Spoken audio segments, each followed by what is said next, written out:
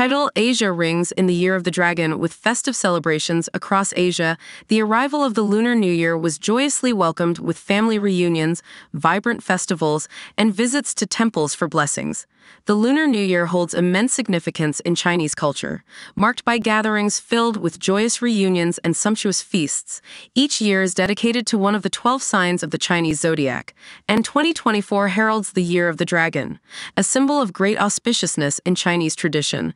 The Year of the Dragon carries special significance for Chinese couples who often choose this year to have children, hoping that their offspring will inherit the remarkable qualities symbolized by the dragon: strength, power, and success.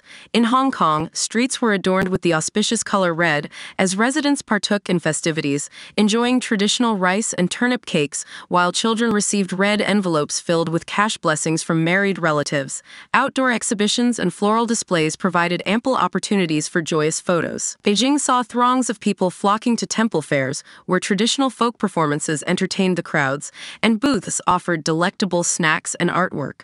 Lighting incense sticks, a symbol of prayers for good health and fortune, was a common sight among the celebrants.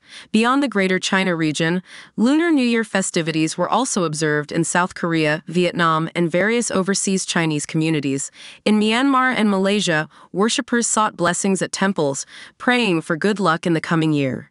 Even in Dharamshala, India, exiled Tibetan monks joined in ceremonies to mark the beginning of their new year.